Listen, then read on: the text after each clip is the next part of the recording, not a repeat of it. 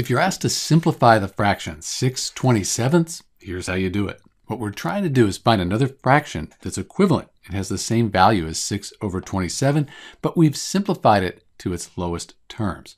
So what we need to do is find a factor that goes into 6 and 27. So these are the factors for 6 and 27.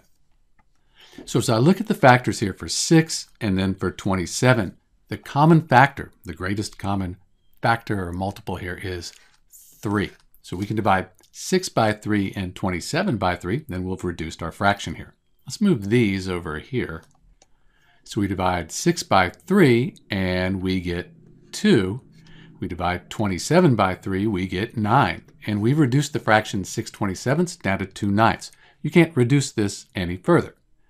Note that if you divide 6 by 27 and 2 by 9, you'll get the same number. They're equivalent fractions. We've just reduced 6/27 down to 2/9. There is one more way we could do this. We could say 3 times 2, that would equal 6, and 3 times 9, that would equal 27.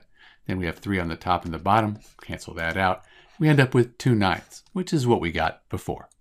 This is Dr. B simplifying the fraction 6/27. Thanks for watching.